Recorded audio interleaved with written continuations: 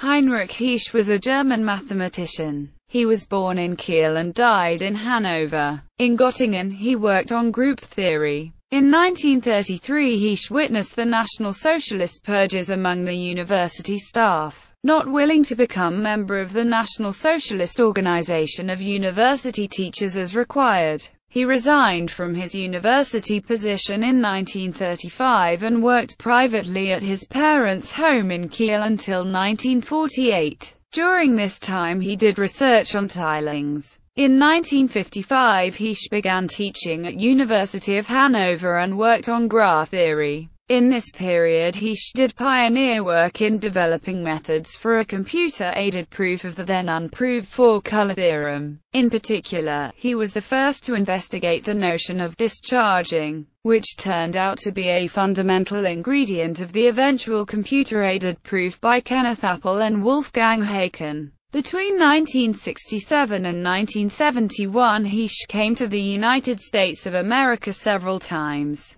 where bigger and faster computers were available and where he worked with Haken and Y. Shimamoto. During the crucial phase of his project, the German National Research Fund (DFG) cancelled financial support. After the 1977 success of Appel and Haken, Heesch worked on refining and shortening their proof, even after his retirement. Works: Heinrich Heesch, Untersuchungen zum Farbenproblem, Bibliographisches Institut, Mannheim 1969. Biegelke, Hans Gunther. Heinrich Heesch, Gesammelterabhandlungen, Bad Salzstedt-Fürth 1986. Literature on Heinrich Heesch's work. Biegelke, Hans Gunther. Heinrich Heesch, Kristallgeometrie, Parkettierungen, Farbenforschung, Basel 1988.